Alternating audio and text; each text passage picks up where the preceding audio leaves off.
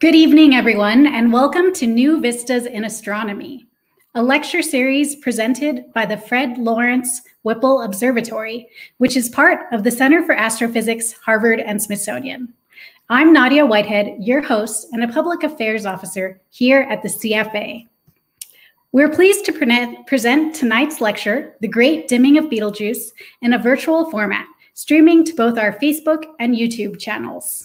We'll have time for questions at the end of today's lecture, but if you have a question during the lecture, simply type it into the comments on Facebook and YouTube, and we'll get to as many questions as possible at the end of the talk. If you're interested in receiving our e-newsletter and information about future lectures and events, please make sure to sign up for our mailing list by visiting the link that's appearing on the screen now, and it's also appearing in the comments section. Now, I'm pleased to present tonight's amazing guest speaker, Dr. Andrea Dupree, who will be presenting on the mysterious dimming of the star Betelgeuse. Andrea Dupree is a senior astrophysicist at the Center for Astrophysics, where she directs the Solar, Stellar, and Planetary Sciences Division. She is a past president of the American Astronomical Society and led and served on many committees for the National Academy of Sciences, NASA, the American Association for the Advancement of Science, and others to determine the future course of astronomical research in the United States and other countries. Andrea holds a bachelor's degree in liberal arts from Wellesley College and a doctoral degree in astrophysics from Harvard University. Andrea's interest in the star Betelgeuse began in the mid-1980s with measurements from satellites that documented the 420-day pulsation period of the star. Later, in 1995, Andrea led the team that captured the first image of a star other than our sun. The historic image of Betelgeuse in ultraviolet light was taken with the Hubble Space Telescope and revealed the star's brightly varying surface. Today, Andrea still studies Betelgeuse, most recently its great dimming in 2019. Now, please join me in welcoming Andrea Dupree. Andrea, thank you so much for joining us tonight. I'm going to let you pull up your presentation and take it away. Okay, thank you very much, Nadia. I'm delighted to share the exciting things that have been happening with our friend Betelgeuse. So let me continue by hopefully bringing this all up, and we'll see if it comes, and it did, and that's wonderful. So what I'd like to do is tell you what Betelgeuse did, how the world reacted, what we think went on. We're still not 100% sure. Maybe we're 95% of the way there, but there are exciting things about this star. Now, I assume that most of you know the constellation Orion. You can go out on, especially on a winter's night, above the horizon, and you see the three bright stars in the belt of Orion, and then up to the upper left, circled here in with a yellow dotted line, is the bright orange star, which marks the shoulder of Orion the Hunter. And it has been known for a long time to be a very, very familiar landmark in the sky. As a matter of fact, if you go to the Lascaux caves in the southwestern part of France, you can look at the cave drawings that were made, oh my goodness, 20,000 years ago, and they actually mark out the constellation Orion, Aldebaran, Taurus, the Pleiades, in the amazing figures of the bulls and the cows and all the animals that are running around the walls of the cave. And archaeologists have picked out the constellation Orion. So not only Aborigines in Australia, not only sheep herders in Arab countries, but down in the Lascaux caves, you can see the constellation Orion. And it was about 100 years ago, 101 now years ago, when the first measurement of the diameter of a star, other than the sun, and this is Betelgeuse, was made at the Mount Wilson Observatory using a very clever technique of interferometry by placing mirrors on the beams, on steel beams on either side of a very large telescope. And the New York Times thought it was so important, they put it above the fold on the 30th of December 100 years ago, 1920, 101 years ago, saying that it was a colossus of the skies. And actually the measurement that they did then of Betelgeuse was pretty good and consistent with what we see today. Let me just give you a quick summary of what the star is. It's what we call a supergiant star. It's very big. It's much heavier than our sun, maybe 20 times the weight of our sun, and it's also big. It's about 1,000 times, 900 to 1,000 times the size of the sun. And the other interesting point is that it's only 700 light years away. But remember, that means that the light that we're seeing tonight started in 1300 AD. So whatever it did back 700 years ago is what's coming to us now. And it's a cool star. It's now about 3,600 degrees. Our sun is hotter. Our sun is about 5,500 degrees. This is a very big, cool star. And the fact that it's big is just amazing. Compared to all other stars, Betelgeuse is the king, the beast of the jungle, the king of the jungle. Compared to the stars like Antares, stars like Aldebaran, or even our sun, which is marked as Soleil here in, I think this must be a French slide. So the sun is 1,000 times smaller in radius than Betelgeuse. So if we took Betelgeuse and put it where the sun was, in the center of our solar system, it's so big that it would extend out to the radius of Jupiter, the distance of Jupiter from the sun. I mean, that's how big it would be if it would be in the center of our solar system. Of course, completely swallow up, Mars, Earth, Venus, and Mercury. But the fact that it's big also offers a wonderful opportunity, and that is that it is the largest star in apparent diameter, with exception of the sun, obviously, but the largest star outside of the sun where we can actually resolve parts of the surface. Most stars are just points of light, and when we have to study them, we have to study them by looking at all the light from the whole star. But with Betelgeuse, as I'll show you, we've been able to look at different parts of the surface. And that's where it's been very exciting, because we've seen what's going on the surface of a star that's quite different from the sun. And it was actually very surprising when this first happened. Let me remind you a little bit about stellar physics. Stars come in various sizes, and various weights, and various masses, and in various temperatures. And most of the stars fall into what we call sequences or groups. And you see this line of stars starting from Spica up here, the hot, bright blue stars, and then proceeding down through the sun, and then down to the small M dwarfs. This is a plot showing the temperature and the brightness, so that the cool stars are down here in the lower right, the hot stars are on the left side of the diagram, and the brightest ones are at the top left. And where is Betelgeuse? It's way up here. It's a winner in the brightest, coolest column of all the stars. So the current state is that it is a very massive star, and it's also very highly evolved.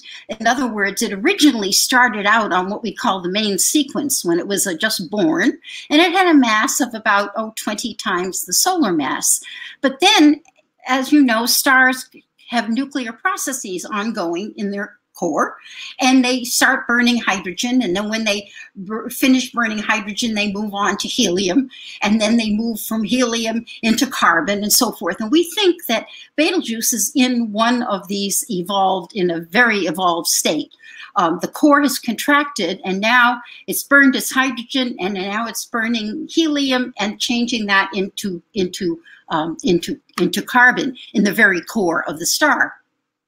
So what does a star like this look like when you're just watching the light and seeing how it's behaving? This star has been observed for a long time. I think the first record of visual estimates, that's just looking out and comparing the brightness of Betelgeuse to other stars, started around 1840. And people realized that it varied. And then as photometers, that's more sophisticated equipment, became available than just the naked eye, they realized that it had a period. And in a matter of fact, it has two periods. It has a period of about 400 days, which is caused by pulsation. And you can see this, we've assembled everything, all the observations from 1894 to around to 2019, the beginning of 2019. And you see that there is this short period. This is like a 400-day oscillation in the optical light. That's the total light that we see on the ground, essentially with our eyes. And then there's also a longer period that may be several years, 5 or 6 years long.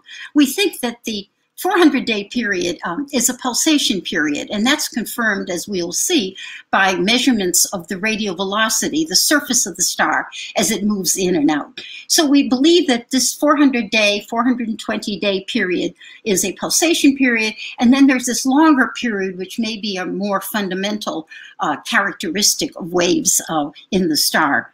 But the one that concerns us and that we can easily measure is this 400-day period. And you can see it went on for a number, almost over a century, and just behaved in a reasonable way. These are magnitudes, and if you on the scale shows that it varies from about 0.5 to maybe 1 or 1.2, and it's been pretty consistent in that variation. Now, I want to let you look up close and personal at Betelgeuse, and we were able to use the Hubble faint object camera, which had very high spatial resolution, to take an image. This is the first direct image of the surface of a star other than the sun, and we made this image in the ultraviolet. Now, the surface that you see of a star, or of the sun too, is cool. But then above that surface, there's an extended atmosphere, and this atmosphere is heated, we believe, by pulsation and perhaps by magnetic activity. And so this makes the atmosphere hotter outside, and it makes it bigger than the surface. And in fact, when we measured this with the Hubble Space Telescope, we discovered that the size in the ultraviolet was 3 times larger than the optical size, and we found a hot spot. You can see a very bright yellow spot that we detected on the surface of the star. And it's big. It's maybe 1/4 of the size of the disk of the star. And this is totally different from the sun. I mean, the sun has a lot of convective cells, and the cells are perhaps the new DKIS telescope up in Haleakala has measured the size of the cells, and they're about the size of Texas. But this is 1,000 times that. Very, very big cells, which are formed by, we believe, by convection. Convection happens when there's heat at the bottom of an atmosphere, and this heat tries to get out, and it starts making the atmosphere turn over and roll over as the heat rises out, and these big convective cells appear. We were so curious about that. We wondered how did it change, and did it change? And so we went back a number of years later continuously and took more images of Betelgeuse. And what I'm showing you here are how Betelgeuse varies. Just as a matter of comparison, this image in the upper left-hand corner marked HZ4, that's a white dwarf. So that's what an unresolved image looks like to the Hubble Space Telescope. But the other images here, the other 7 images, are all made in the ultraviolet, made with the Hubble, and they all have the same exposure time, and the sensitivity didn't change. So just looking at them, you can see that the position of this bright spot, this bright pixel, the bright hot convective cells, moves around, becomes larger, becomes dimmer. We didn't have enough observing time to be able to find a period to the appearance, but clearly you can see that there is variation on the surface. So here we have a star with big convective cells, a big star, big convective cells, and these cells come and go. So that's in the back of our mind whenever we think about Betelgeuse. Well, and we've also been able, with many techniques, to image the surface of the star now. This is sort of 20 years later since our first Hubble image, and they've used interferometry at various telescopes in the southern hemisphere and in the northern hemisphere. And they find, for instance, in the left, that in these infrared images, and here we're looking also at the surface, pretty close to the surface, 2 bright spots at this point, and then people are trying to model it. And they're sort of successful. They can model some of the spots, but not all of the spots, but they're making progress in that. And we also see that these spots, again, confirm what we found in the ultraviolet. The ultraviolet, of course, we're observing farther out in the atmosphere, and this is down towards the surface, where they did find a lot of variability of these, of the appearance of the star. And now another amazing thing that we could do with the Hubble, as we noted, Betelgeuse is big, really big, and we have a small aperture. That means a small opening to collect the light from Betelgeuse. And we were able to take this aperture you see in the left. This happened to be an early one where we had a square aperture here, and we moved it slowly across the image of the star. Each little white point marks a place where we obtained a spectrum of the star. And by looking at that spectrum, we could see how the star was rotating.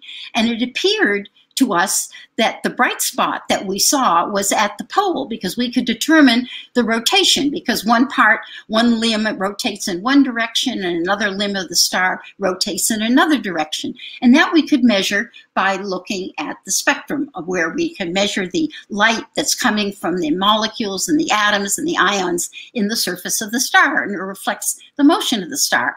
And just to confirm that, yes, maybe that really is the pole of the star where things are rotating, people have observed plumes of material that have been thrown off by the star. These stars are all very unstable.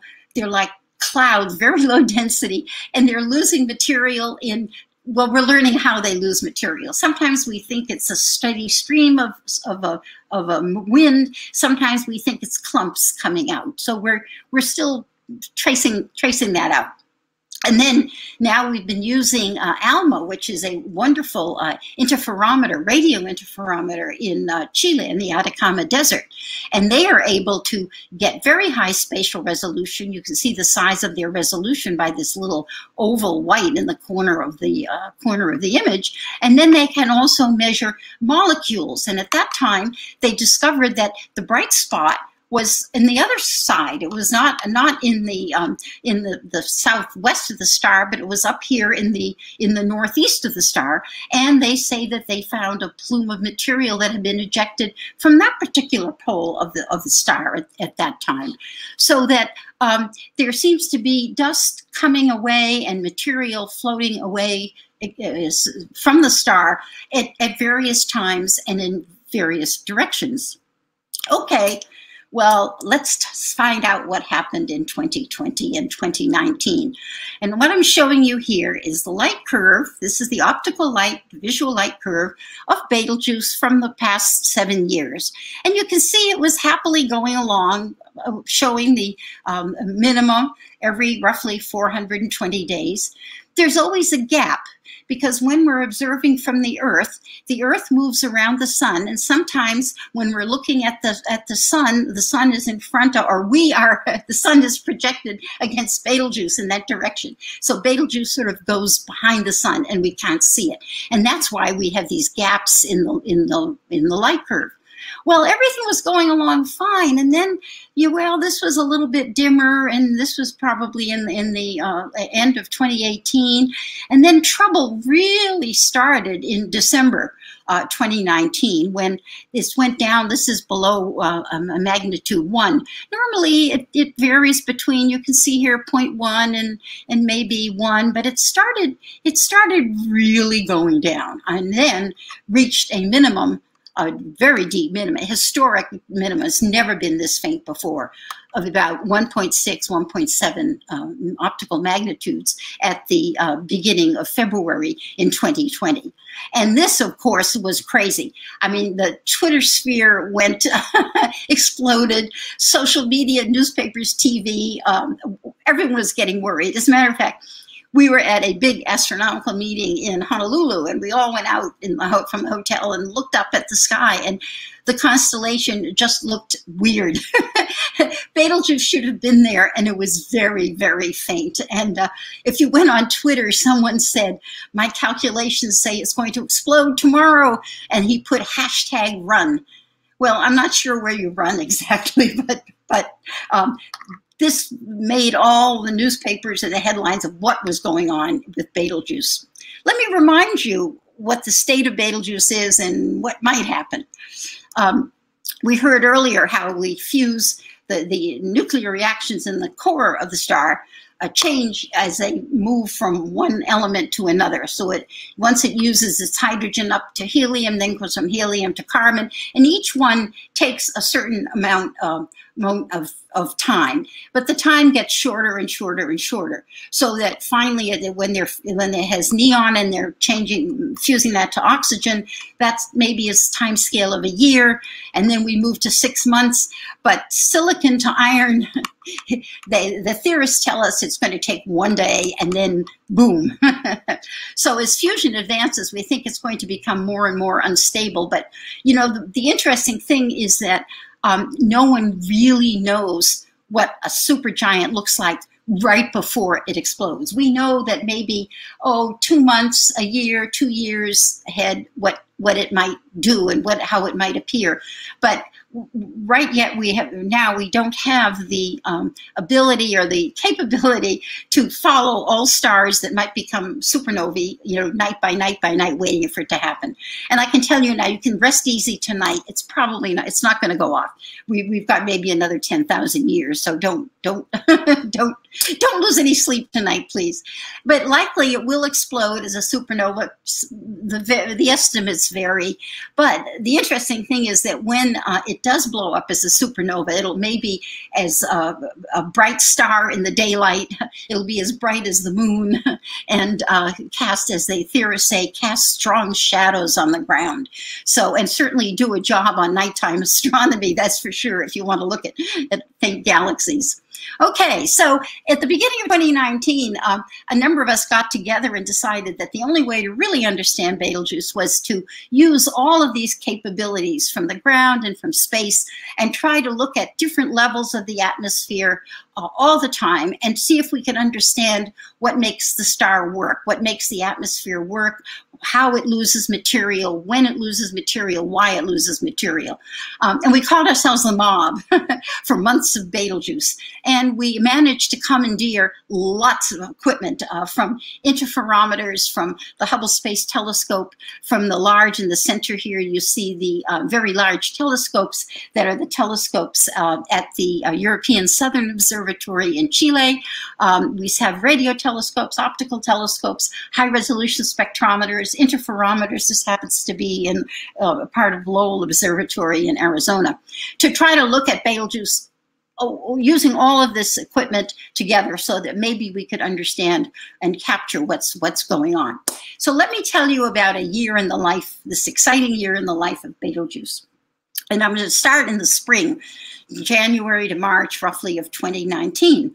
And on the left in January, we took a picture with an imager called Sphere at the Southern Observatory in Chile, an optical image. And you can see it looks very similar to what we have seen before. There's a bright convective spot here, and then there's it's fairly spherical, and it looked perfectly fine and normal. But then some really exciting things happened using spectra. And there's a piece of a spectrum on the right. Now, what this does is we have an instrument where we take the light and we break it up into its colors. And this particular spectrum takes all the light from all the stars. It doesn't have it from any particular place. But the gal, Katerina Kravchenko, did something very clever. They developed what we call a tomographic analysis. All of these zigzaggy things, these are all absorption lines produced in the atmosphere of the star, and they can be identified with different elements, whether it's iron or titanium or silicon or oxygen. We know what all these lines are. But even more important is that when we make models of the atmosphere, we discover that some lines are formed deep down and other lines are formed farther up in the atmosphere. So, for instance, we might say those lines, red lines, are formed deep down in the atmosphere, and then the blue lines are formed in our model, we can tell, are formed farther out in the atmosphere.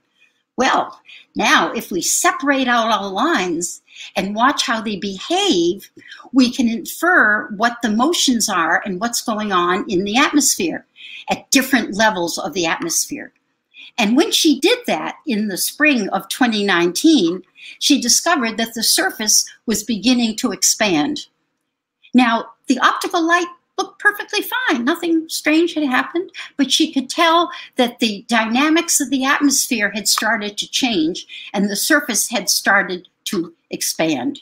And this was when the optical light, as I said, was perfectly fine and everyone was happily watching the Orion constellation. It looked perfectly normal. And then we have other folks who are measuring the radial velocity. That's the motion of the star as it moves in and out. The surface moves in and out. And they've been doing this for a number of years. And you can see it follows a 400-day period, which is roughly, that's the blue circles here. The blue dots are the radial velocity. That's how fast the star is moving towards us or away from us. And what we discovered was that during September and November, now this is 6 months later, at this time it had reached a maximum outflow. Now these observations were made, nowadays astronomy is doing amazing things. These were made with a totally automated telescope on the island of Tenerife near the T80 volcano. And so every night this telescope automatically would point to Betelgeuse and take a spectrum and then reduce it and measure the motion of the atmosphere of Betelgeuse. And we discovered that during January, it had started moving out. It's coming towards us as it moves down and moves towards the lower velocities in this case. Well, so we went back one. And we discovered that in September through November, it was at a very maximum outflow. And it was just about this time that we had the Hubble Space Telescope. And again, with Hubble, this time we were able to use a very small aperture. And you see in the right image, this little white rectangle that marks the size of the slit, the aperture that we use with the STIS instrument, a spectroscope on the Hubble Space Telescope. And what we were able to do is move this slit and take a spectrum at any one of 7 or 8 positions as we moved in the direction of the arrow across the image of the star. And then we could look at the energy coming out in various lines. And the thing that was amazing, these are lines in the chromosphere, so they're strong emission lines above the surface. And what I'm showing you here is a picture of the strength of the lines as we moved across the disk. Now the center of the star is here. And when we start from the right, which is in the northwest, and move across, you see the change. And this happened, these open little figures, symbols, this is what happened in January through March. I mean, everything looked fine and wonderful, peaceful. And then all of a sudden, when we went back in September, we saw these red symbols here. September, October, and November, we saw this enormous increase in the emission, the strength of the radiation from magnesium-2, mainly in the southern hemisphere of the star. And so what it's telling us is that there was a cloud of magnesium-2 suddenly appeared in those 3 months from the southern hemisphere of the star. Now, there's something else we could also do. Spectroscopy is very powerful, and we can look at certain emission lines, and by looking at the strength of these lines, we can tell what the density is in that particular atom, in that particular cloud. And what we found by looking at these are lines of carbon-2, we look at the strength of this line relative to this line, and what we found out was that in September and December, in the southern part of the star, where these little red symbols are, that's where there was a higher density. So suddenly, January, March, things were fine, and then suddenly in September through December, when we were observing, it could have happened before too. We obviously don't have any information about that, but suddenly the density, this was not only a bigger cloud, but a very dense cloud, much denser than the cloud than the atmosphere had been before, was appearing in the southern part of the star. And then it went back to sort of normal values again. So we now see that there's something going from the south. It's dense, and we then can even do more by looking at the shapes of the lines, and you see the lines are similar to this cartoon on the left, which are some calculations. And what it's telling us is that material is moving out very fast, because we see this enhancement of the outward moving side of the line. And that happened right in September, October, December. Or November, actually the end of November, when the ratio changed enormously from what it had been in the spring, and then what happened in February and April. So clearly there was a pulse of material, high density, that was shot out from the southern hemisphere of the star during that time. Okay, now our Hubble visits coincided with the decrease, and then finally the minimum, and also the maximum outflow velocity. So what we suspect from that is that this time, because it coincided with the outward radial motion of the pulsation cycle, that we probably had a bright convective cell on the surface of the star, and a motion combined with the pulsation to eject material. And we suspect that it started from January to March 2019, when the surface showed this expanding material. And now it is progressing through the upper layers of the atmosphere. And we saw it with Hubble in the chromosphere. Remember that even if you're going 5 kilometers a second, which is by an astronomer's calculation, that's not very fast, but 5 kilometers a second, it would take 6 months to reach the magnesium-2 lines. And that's about the time from March to September when we saw it. And 5 kilometers a second, as I said, doesn't sound very fast to astronomers, but you know, that's 10,000 miles an hour. So it's really, really fast. It's really fast. And it takes about 160 days to get out to where the magnesium-2 lines were formed.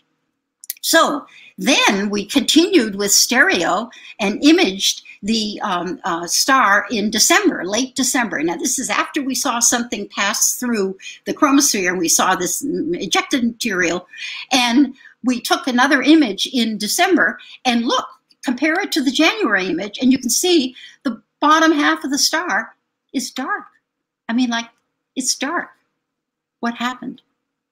And then we continued through January and March, and you can see this dark shadow on the southern part of the star. Well, we think this is what happened, that in September, October, November, driven by the surface activity on the star, that the star ejected a lot of hot, dense material, which then traveled out through the atmosphere. And as it went out, it gets cooler. The surface is cool, and then the chromosphere is warmer, and then we believe the atmosphere is cooler further out.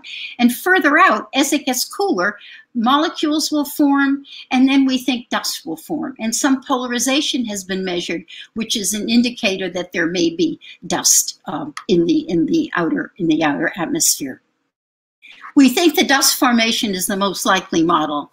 But, you know, there are a lot of other questions. People have continued to measure it, and we don't know what the effect of losing all this material is on the surface of the star. I mean, was it suddenly less dense? Was it suddenly cooler? Did molecules form first, and maybe the molecules had some dimming effect on the optical part of the star? Will the star show lasting effects of this event? In other words, will it come back again? We've never seen this before. Is it likely to repeat?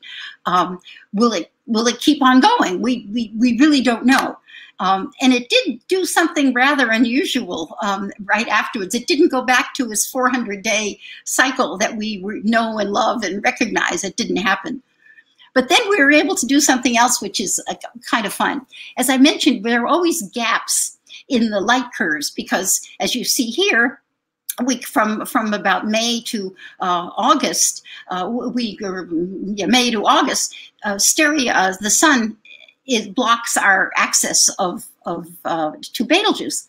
And I realized that there are satellites that we have, solar satellites, that are in the Earth orbit, but they follow the Earth by about 3 or 4 months in Earth orbit, and they have cameras on them. Well, if they follow the Earth, this means that when the Earth is in July and we cannot see Betelgeuse, it's perfectly fine for stereo to see it because stereo only thinks it's March or April, and it can see it. So I called up the folks on working stereo and said, say, can you guys slew your spacecraft over and take pictures of the sky? And we could see how bright Betelgeuse is. And they did. And we're still doing it. And we were able to fill in, and we still have filled in with stereo what's been happening during these gaps when we can't see it from the surface of the Earth. Another amazing thing which has just appeared, and that is that there are many meteorological satellites. There's one in particular called Himawari, which is a Japanese satellite. And these meteorological satellites take images of the Earth in various filters because they're watching storms and hurricanes and all the good things that meteorologists love to watch. But in the corner of the images, they can access the black night sky. And since Betelgeuse is close to the ecliptic, close to the path of the sun and the Earth, we can pick up Betelgeuse. And so this graduate student at Tokyo found Betelgeuse in these Japanese satellite images, and you see it there, and then you see it here. And they can actually now measure it all the time. And I just heard this afternoon that we're doing it too with the GOES satellites, GOES, a wonderful observer from the AAVSO, Tom Calderwood, has managed to get all the GOES images, and now he's finding Betelgeuse in those. So we're going to have lots more data of Betelgeuse and what's happening. So what's happening right now? Well, you know, it missed its pulsation. You see here's the Great Dimming, okay? And I've overlaid it with a curve showing 420 days. And you see that, sure enough, in January 2019, it was fine. And January 2020, there was another minimum, a real minimum. But then wait a minute, there should have been another one this January, and nothing has happened. It's sort of bobbing along. The red points are the stereo points from last year. We got some from this year. And then I just put last night's observation. Actually, there's a very imaginative amateur astronomer in Germany who's figured out how to take daytime images of the star, Betelgeuse in the daytime. And he seems to be getting pretty good results. So I put his last night image, last night value, or yesterday's value on the top. So maybe it's topping out. Maybe it's going back to its 420-day period, but I don't know. Will it resume or not? Stay tuned. We shall see. So look at the star tonight, or when it comes back and pretty soon in September. Enjoy it while we can. Thank you.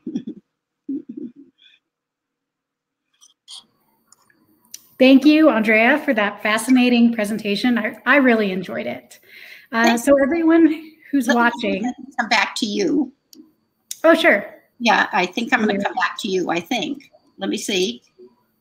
There we go. Okay.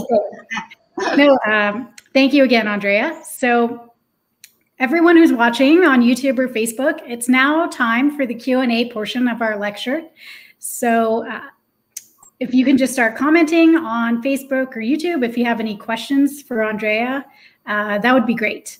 And Andrea, to kick us off, I want to ask you something that I thought of while you were presenting. So are there planets around Betelgeuse like there are planets around the sun? And if so, how would they be affected by a dimming?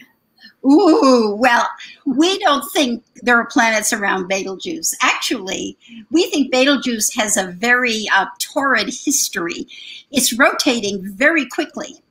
And too quickly, we think, And one of the theories is that it had a companion, and it managed to swallow the companion as it expanded. And it probably would have swallowed planets too. So I'm sorry, Nadia. Well, you know, our sun is going to become a red giant. I mean, we don't lose sleep over that either, but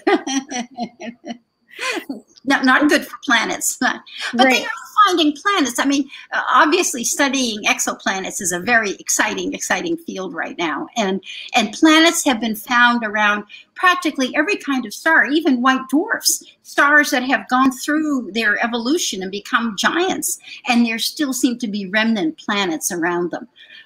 So we're all looking and studying, and lots of good satellites up there, and lots of good ground-based observations. And but we think that, as we said, that there was a strange history of Betelgeuse, that it may have been a binary, because when we first found the rotation, everyone said, big mistake.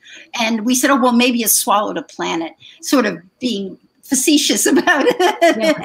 But people have now done more calculus. Planets won't give it enough angular momentum to speed it up like that. But another star would. And frequently these early B stars, these very massive stars, are formed in binary systems.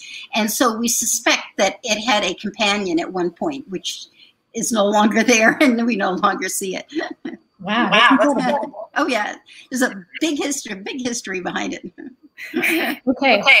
Well, while we were talking, some more questions came in. So let me pull one up. Okay, from Jeremiah on YouTube. Does this change our position on when the star may finally go supernova? Not really. But let's keep looking at it. As a matter of fact, as I mentioned, I think once the Rubin telescope is in operation in Chile, they are going to start taking many photographs of the sky every night. So we can start looking at stars. We don't know what a star does right before it goes supernova. I might tell you a year before, or 2 years, or 5 years, but nothing like hide under the desk because it's going to happen tonight, you see. So no, it doesn't really change our estimate of when it goes supernova. That's what I'm saying now. But, you know, astronomy, that's why astronomy is exciting. You know, go out and look tonight and see.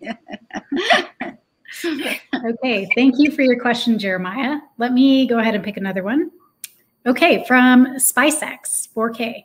How will the James Webb Space Telescope aid in studying Betelgeuse? James Webb is an infrared telescope, and it makes infrared spectra. And the infrared spectrum is unexplored and very rich in determining temperatures, molecular structure, a molecule abundance, and it will tell us a lot about the circumstellar environment of Betelgeuse. In other words, it will tell us how dust develops. It will also, hopefully, combined with the Hubble results, we can see. The one surprising thing is that it looks like the star is not only losing material from the poles, where you might expect it's easy to come up, but this time it appeared to come from a different part of the star. And this is the only star where we can really look at it and see where the material is being ejected. People have looked at another very bright star called VY Canis Majoris, where they cannot see the star because it's enshrouded in dust and things, but they can see material that's been shot out from the star, and they find that it's shot out all over. There's not a preferential direction, which tells us that what we're seeing in Betelgeuse is probably not that unusual. I mean, that maybe at the beginning we only saw things emitted from the poles, but this other star is telling us that it can come from anywhere. So it's enlarging our horizons about how stars are losing material, and it's also can be in explosive events. I mean, that's something else. I mean, when we think about our sun, we think about, which we know very well, which we think about the wind is moving out sort of like a gentle, every now and then it's faster and slower and things like that. But it's a pretty steady wind. And what we're seeing in this star and other supergiants is that it may be bursty.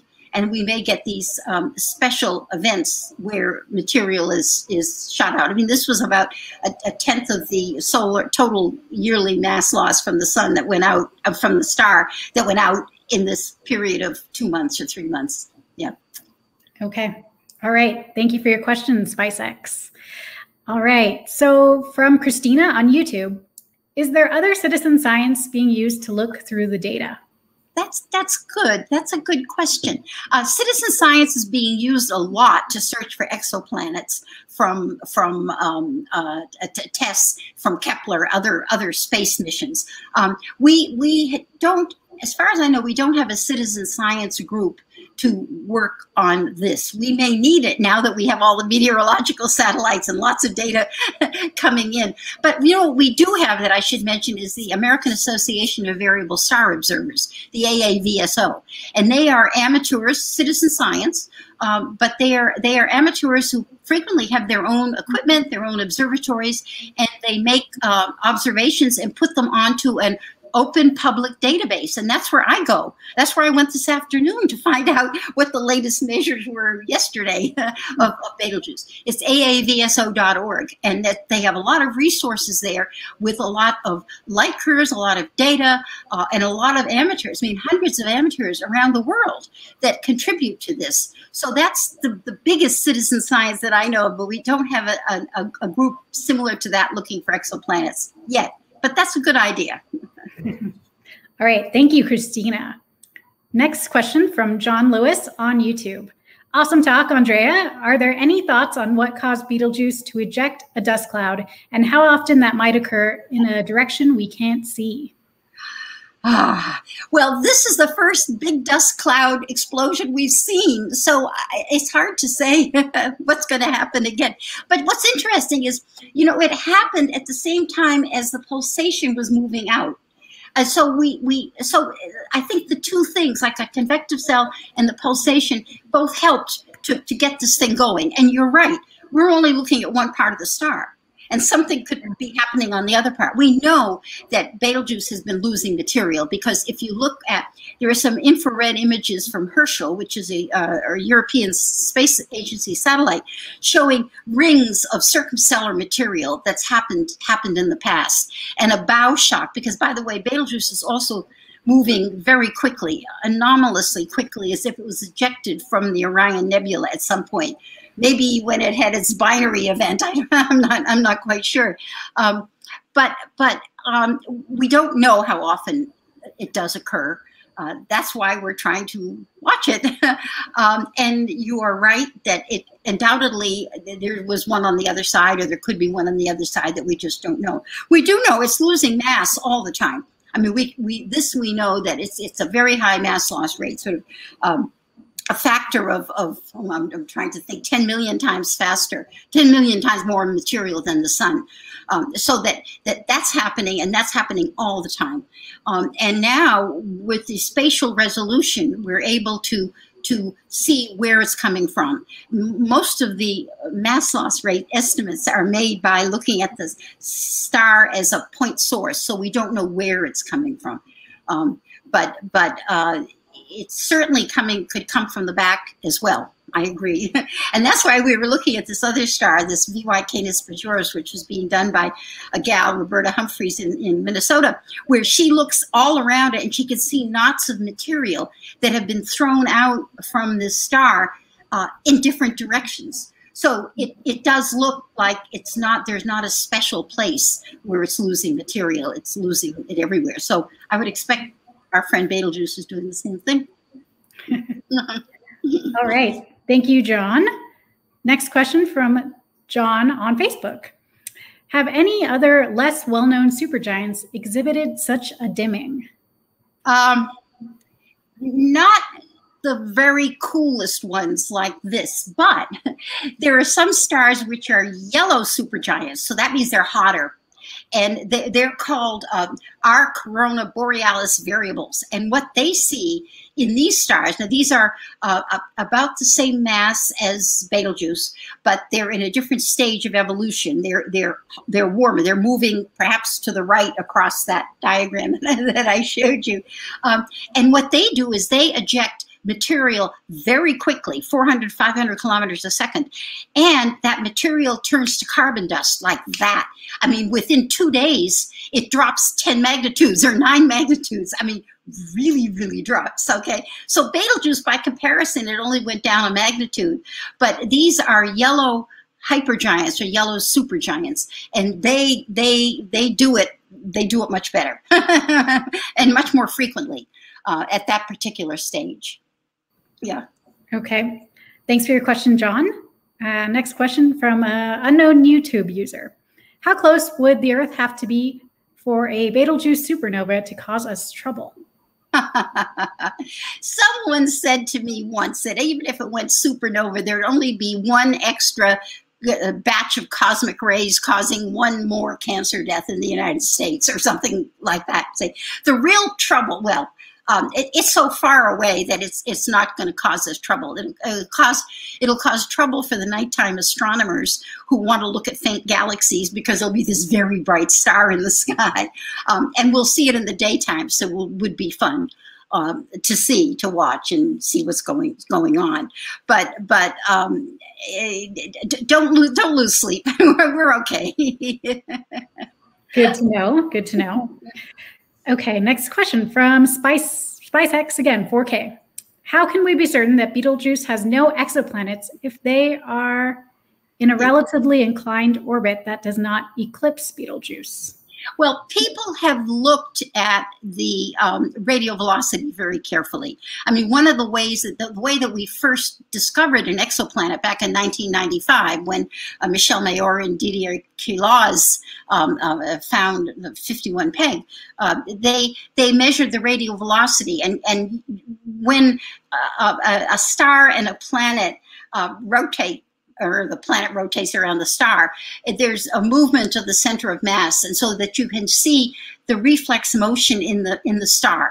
In other words, it reflects the orbit of the planet, and that's how we first discovered exoplanets. Okay, people have looked carefully at Betelgeuse. At one point, they thought, using a technique called speckle imaging, they thought they found a companion, but that had never been confirmed. Other people have looked and haven't seen it. Admittedly, Betelgeuse has a rather challenging radial velocity curve because sometimes it doesn't behave the way we think it should behave. But to my knowledge, people, well, I don't, maybe that's a good thing to do. Maybe people should really look more carefully. They have looked, as I understand, but I don't know if they've really, beaten it into the bushes and down to the ground to look for one. It would have to be very, very far out. Otherwise, it's been gone, long gone, as Betelgeuse evolved and expanded. I mean, if Betelgeuse were in the center of our solar system, it would have swallowed us and Mercury, Venus, Earth, and all the way out to Jupiter. so it would have to be very, very far out to see, and that means also a very, very long period, and those are hard to measure. But maybe people should beat on the light curve a little bit, or the radial velocity curve a little bit more, and see. Okay, thank you for that, SpiceX. All right, from Simon on YouTube. Would a microsat dedicated to observing only Betelgeuse year-round be helpful? Oh, I think it would be wonderful, but the chances of getting that are tight. Actually, the Japanese meteorological satellite, the guy tells me, he sent me a paper just a few days ago. He thinks they can watch it all the time, and they have calibrated cameras and filters on that satellite, and we have our GOES satellite, and we have archives of GOES satellites, and so of the images that we can all download. So we're now starting to look at that, because we may be able to effectively, thanks to the weatherman, get images of Betelgeuse all the time. and watch it. We also are going back through the Harvard plates. Harvard Observatory used to have a station in Arequipa, Peru, and where they took images of the sky. And there they took images of the Large Magellanic Cloud, which in 1987 hosted one of the most nearby supernovae that we've ever seen. And we've been looking back at those plates. They've all been digitized, and we're in the process of looking because we believe we have measurements of the brightness of that star right before it exploded. Because right now, we don't know what happens right before it explodes, so we're pursuing that. But we may be doing it with these weather satellites, which is the kind of a fun use of an interesting and challenging use of the weather satellites, a peripheral goal. Okay, something for the future. All right, from Philip on YouTube. How would Betelgeuse's post-nova characteristics compare to the star explosion that gave us the Crab Nebula? That blast happened around 1000 AD, did it not?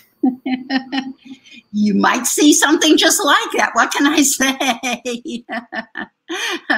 Yeah, people haven't calculated what it would look like afterwards. I think they estimated how bright it's going to be, but how it's going to look afterwards, to appear afterwards. Actually, what's interesting is that how it appears and how the light decays and how the spectrum changes depends on the material that it lost before. So you can watch sort of the history, and that's what we did with the one in the Large Magellanic Cloud. You can watch the early history of losing material as the shock expands into the medium around the circumstellar medium around the star. So we shall see. Yeah. Okay, thank you, Philip. And let me see. I think that's all. Oh, one more question from Ellen on Facebook. What is the distinction between the star and its atmosphere? Isn't the star a mass of molecules, nothing solid? Yeah, a star is a gaseous mass. Yes, it's very hot and very dense at the core, and then it becomes cooler as you move away from the core. It becomes less dense, but then magnetic fields heat up the very outer atmosphere, which is what we call the chromosphere. So what you see in the surface is cooler than what is generally further out from the star due to this heating effect of magnetic fields. But yes, the star is not a mass of molecules, are only form where it's cool. The star is a mass of atoms and ions, different isotopes of these atoms and different ions. So that means that, like, you take a carbon atom and it could be neutral and has all of its electrons, but then it loses its electrons as the temperature increases because the collisions knock the electrons away, so that you can get carbon in various states: carbon 1, carbon 2, carbon 3, carbon 4, etc. And the same with everything else. And you know that all the elements that are in us were made in the stars. I mean, our iron, our silicon, our calcium in our bones, all of this was made of stars. We're made of star stuff, okay? Everything, other than the hydrogen, which started, and the deuterium, which started us out, and helium, but all the elements that we know and love are all made in stars. So there's just a cycle of element production and destruction via the stars. If we didn't have the stars, there wouldn't be much here. Okay, thanks for your question, Ellen. It's almost time to end, but I have one last question just from myself. So is it possible that our sun could dim? And if so, what do you think would happen with the planets around the sun? Well, the evolution of the sun is such that right now it's on what we call the main sequence, and it's going to get brighter. It's not going to dim. I mean, there may be what we call a Maunder minimum when there's perhaps no sunspots, but the nuclear processes are going on. They're going on inside. And it's going to get brighter. It's going to become a red giant. It's going to get brighter and it's going to get cooler. It will never be a supergiant like Betelgeuse, but it will be a giant like Aldebaran or, the giant stars that we see in Gemini or Capella or things like that. Okay. And it will expand. So that's not good news for us on Earth. But as I said, I'm not going to worry, and you don't have to worry either. So, wow. Okay. Well, I'm going to close this out then. It's just about 8 p.m. Eastern time. So thank you again, Andrea. This concludes tonight's New Vistas in Astronomy lecture. Thank you again to everyone who joined us, and especially to everyone who asked questions. I'm so happy you were all so engaged. If you enjoyed this evening's presentation, I want to encourage you to support the Center for Astrophysics and consider giving at the link that's going to appear on your screens now.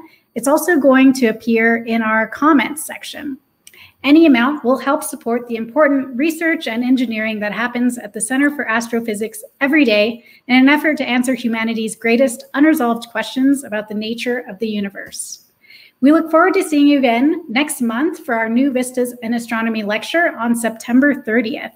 It'll be the final presentation of the year for the Fred Lawrence Whipple Observatory.